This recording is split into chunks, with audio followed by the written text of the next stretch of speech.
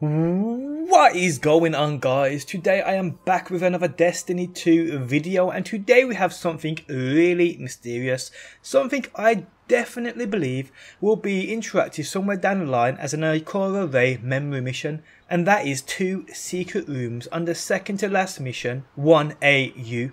But before we go any further, guys, if you do enjoy the video, leaving a like truly helps me out, and if you are new around here and enjoy daily Destiny videos, be sure to subscribe.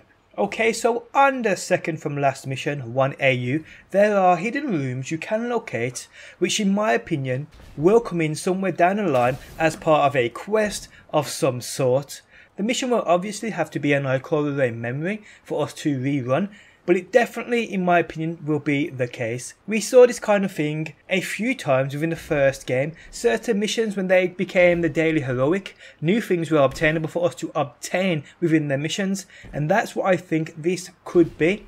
Okay, so the first room is located just near where you spawn into this mission, so follow the path I take, and you soon arrive after scaling a few vents at this hatch in the wall.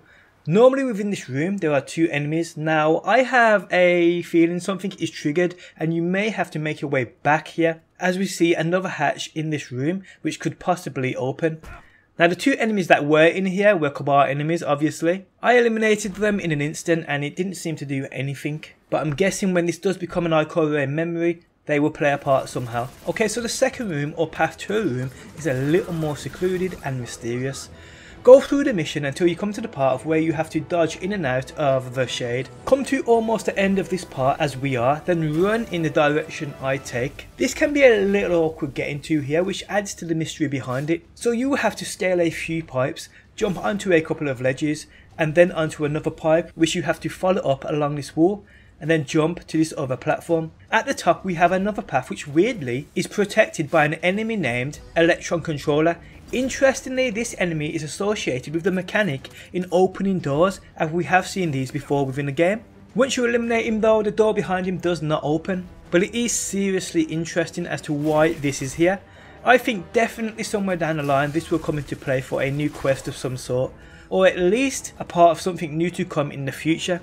Something Bungie are keeping hush on. But unfortunately, unless you plan on creating a new character, you can't investigate this for yourselves until, like I said, it becomes available as an Ikora Rey memory. But yes guys, seriously interesting stuff. I love these secret hidden rooms, I seriously do.